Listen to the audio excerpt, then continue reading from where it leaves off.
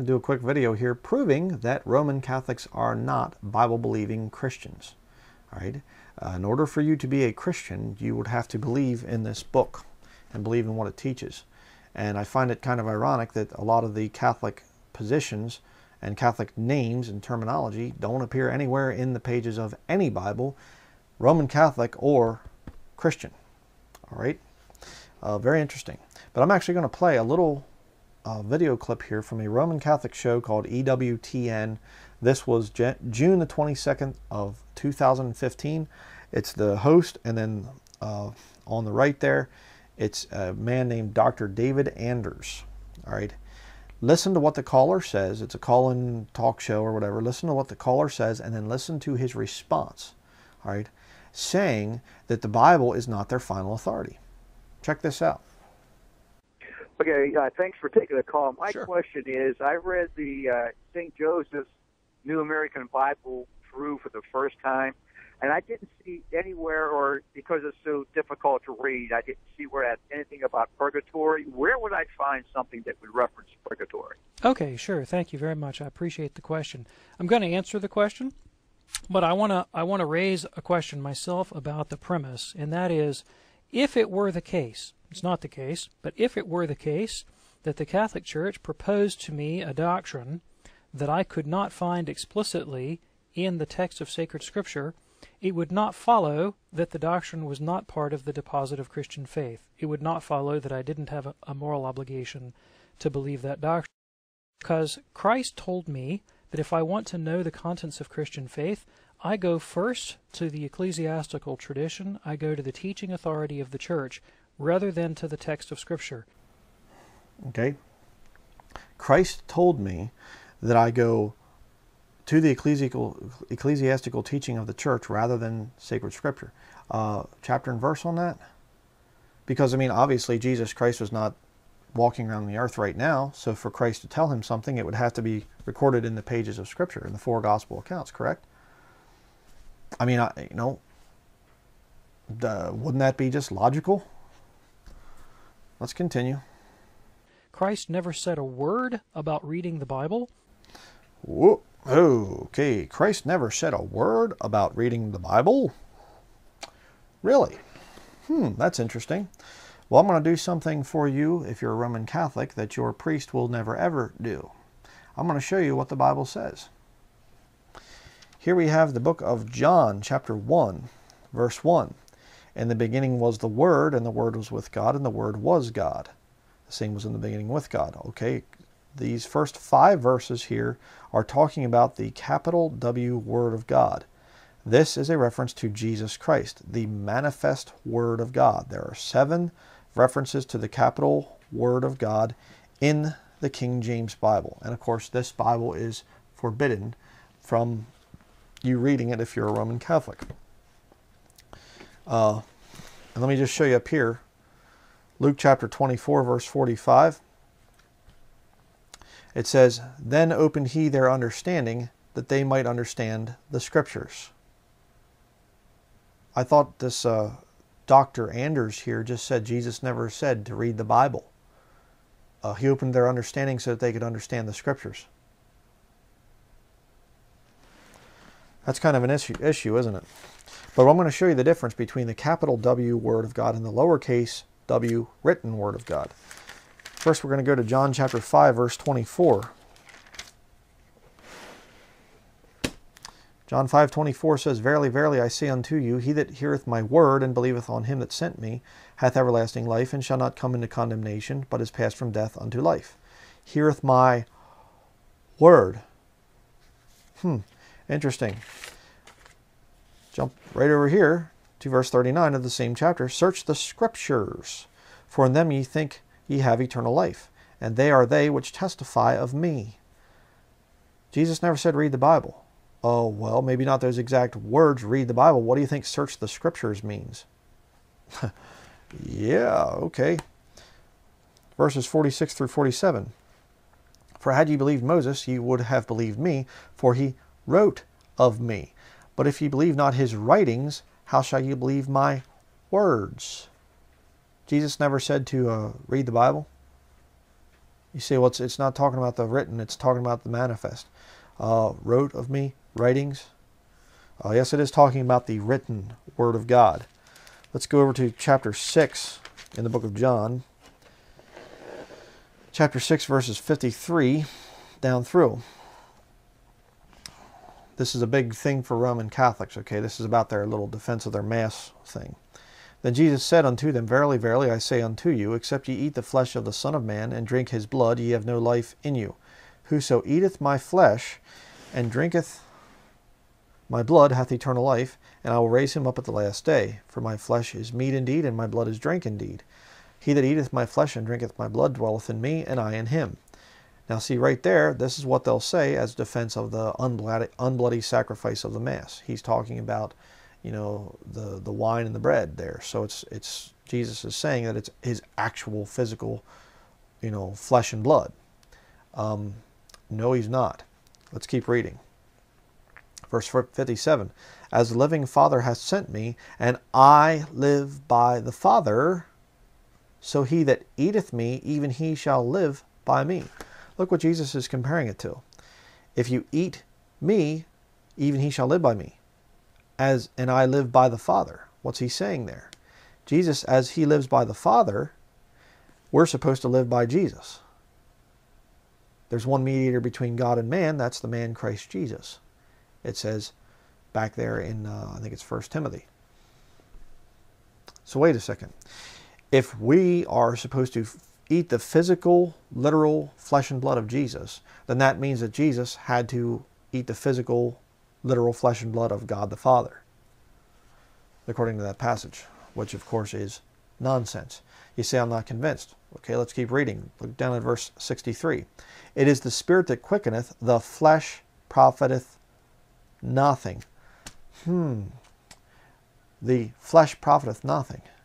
Even if you could make the wafer and the wine into the flesh and blood of Jesus, it would profit you nothing at all. Interesting. But your priest isn't going to tell you that. The words that I speak unto you, they are spirit and they are life. The rest of the verse there. Isn't that interesting? Jesus never said to read the Bible. The words that I speak unto you, they are spirit and they are life. It's kind of an issue there if you're a Roman Catholic. John 8, verses 31 and 32. Then said Jesus to those Jews which believed on him, If ye continue in my word, written word there, see, lowercase w, then are ye my disciples indeed, and ye shall know the truth, and the truth shall make you free. Did you ever hear that saying? How do you have this? By continuing in his word there, his written word. Jesus never said that you're supposed to read the Bible. Yeah, okay there, liar. My little note here, can't understand the King James Version. Here's why.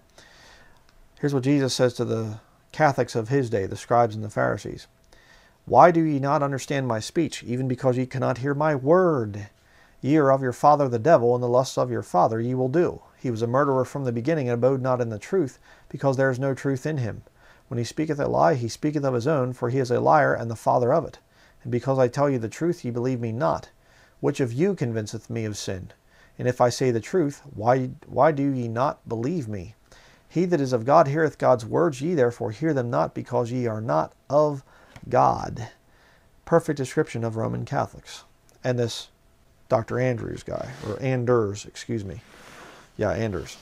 But let's finish what he says here. Listen to some of this stuff. Rather, he gave his teaching to the apostles and said, Go make disciples of all nations and teach them everything I have commanded you. And of course, everything he commanded was oral tradition. And I will be with you to the end of the age. Whatever you bind on earth is bound in heaven. Whatever you loose on earth is loosed in heaven. Whoever hears you hears me. So it's sacred tradition delivered to us by Jesus, interpreted and taught to us by the church. That's how we know the contents of Christian faith. That goes for the doctrine of purgatory and all the rest of it. Not all of Christian tradition is contained in sacred scripture. Gotta stop there. Not all of Christian tradition is contained in sacred scripture. Oh, really? Well, if you're a Roman Catholic pagan, that's true. If you're a Bible-believing Christian, nope, sorry. Let's continue. But all of Christian tradition is binding on the conscience of the individual Christian. So I just want to make that point so you understand from the outset. Now, that being said, we do find the doctrine of purgatory in the Bible in the same way that we find doctrines like the Trinity in the Bible. We don't find the word purgatory in the Bible any more than we find the word Trinity in the Bible, but we find the substance of the thing there, and we can arrive at it by inference and implication. So I would look to a passage like 2 Maccabees chapter 12, verses 43 to 46. Okay, so he points out it is in the Bible. And then he goes to apocryphal books. Apocryphal books that were not ever part of the inspired text of Scripture. Books that were written after the Bible's completion. Say, oh no, that's not true. The Septuagint goes back. They were using that in Jesus' day. There's not one shred of proof for that. What happened with the Septuagint is later, when the Bible was finished, there were times when they were quoting, just from memory or whatever else, and they would quote, New Testament writers would quote something from the Old Testament. And it doesn't always line up word for word to the Old Testament. And so what Origen, Adamentius Origen, did is he, I believe, was the one that wrote the Septuagint books. He, or whatever scholar, it could have been somebody else, I don't know, and because it came out, the oldest extant copies of the Septuagint are in his Hexapla. Big study, but the point is, he was the one, or some other scholar, they looked at the quotations of Jesus and the disciples there in the Gospels, and then they wrote a Greek translation of the Old Testament and matched it to those words. And then they came out with this lie that, oh well, see, they had it there in the first century, and that's why they were reading, and it's read just like this. See, there are no BC Septuagints. That's very important to understand. So this Maccabees thing is not part of inspired, the inspired canon of Scripture. Scripture. Even Jerome said that. So, and that's why the King James Bible, when it first came out, it had the apocryphal books as just historical for their historical value, but they put them between the Old Testament and the New Testament. They were not interspersed in with the inspired texts of Scripture. So they were there for their historical quality between the Old and the New Testament, but they were never part of the text. But if you have a Catholic Bible, like this is the 1610 Dewey Reams, over here, 4 volumes of it, they have it. It's part of the text. Let's continue with this Catholic. Where we learn that the Hebrews offered prayers on behalf of the dead, that those who died in questionable moral circumstances, they were prayed for by the people of God and offered on their behalf. We ask ourselves the question, why would the people of God pray on behalf of the dead? If the dead were in heaven, they would not have any need of our prayers. If the dead were in hell, they would not benefit from our prayers. Right. There must therefore be an intermediate state in which the dead can benefit from the prayers on earth. When we plug more deeply into the theology of sacred Scripture, we find also that the Bible distinguishes between the guilt of sin that is forgiven when we repent, and the temporal punishment due to sin, what we might call a penance, that is imposed after the guilt has been forgiven. That also is a scriptural teaching that you can find in 2 Samuel chapter 12 and 2 Samuel 24. Guides the way the church has always dealt with sin, forgiving and imposing a temporal penance.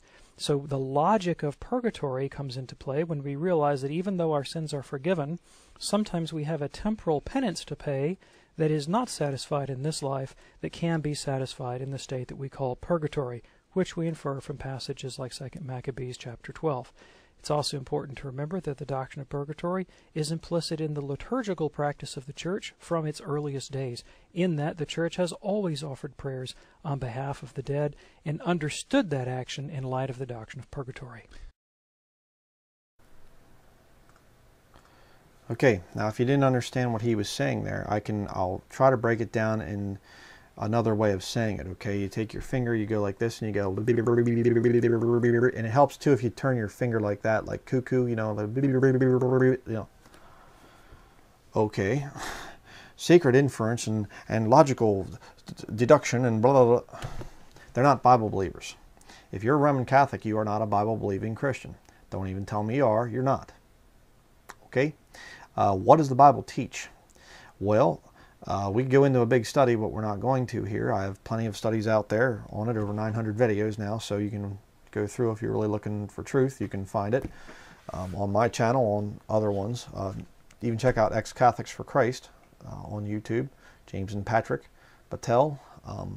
They're former Catholics, so check theirs out too. But, you know, what does the Bible teach about this thing of your sins being paid for? Well, the Bible teaches that your sins were paid for at the cross.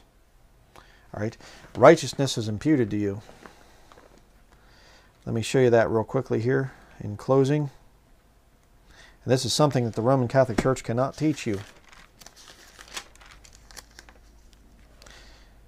Romans chapter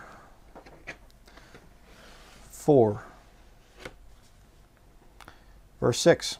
Even as David also describeth the blessedness of the man unto whom God imputeth righteousness without works, saying, Blessed are they whose iniquities are forgiven and whose sins are covered. Blessed is the man to whom the Lord will not impute sin. You see, when you get saved, when you get born again by faith in the finished work of Jesus Christ on the cross, when you get saved that way, Jesus Christ's righteousness is imputed to you. So all the sins that you do, past, present, and future, all those sins are paid for at the cross. And any suffering you do for those sins, you're going to do here on this earth. You're not going to go to some eternal state where you're going to have to suffer a bit and burn for a while and things like this until you finally make it into heaven. That's nonsense. There's no teaching on that in this King James Bible. There's none. All right? He couldn't give you one. All he could do is just refer to something in 2 Maccabees there. And what he was talking about in 1 and 2 Samuel or whatever it was there, what he's talking about is just a thing of God punishing sin and whatever else. It doesn't have anything about people burning in an eternal state. All right, some kind of a place, a holding tank where you go and you burn there for a little while and then you know, you get out or whatever else. No. That's not there. You won't find that in the King James Bible. So, if you're a Roman Catholic, please watch our gospel message, our salvation message.